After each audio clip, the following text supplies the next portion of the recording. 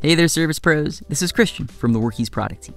In this video, we're going to talk about a tool that's going to help you manage your list of products and services efficiently and systematically, your price book.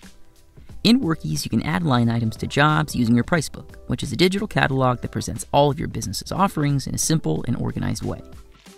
There's a lot to cover for price book, but in this video, we'll go ahead and focus on how you actually use it. To learn more about setting it up by creating items or managing your item categories, check out the links in the description below. Okay, let's get started. If you have a Workiz account, you'll automatically have access to your price book. No need to turn anything on from the marketplace this time. We'll start by opening up a job page and then heading to the Items tab. Here, you'll see the option for price book. You'll see a list of all of the items and services you've already created on your account. You'll notice things are broken down between categories and items, making it super easy to find exactly what you need for a job. We'll just open up one of our categories and then navigate our way to the items we want to add. And if you use Workiz's inventory add-on to keep tabs on your stock levels, you'll see this little box icon next to your inventory managed items.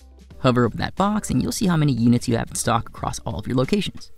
Something to keep in mind, Workiz doesn't add these items to the job straight away, giving you the chance to review your item selection before officially adding them. We'll just hit this button down here and then make sure everything looks right. If you're adding inventory managed items from your price book, you may need to specify the location that you're taking these units from, assuming you're not limited to a single location. Once that all looks good, we'll hit Add to Job down here. From there, you can easily create an invoice right from the job page so that all of your items are synced perfectly to the invoice. What comes next is going to depend on your workflow. Otherwise, that's it.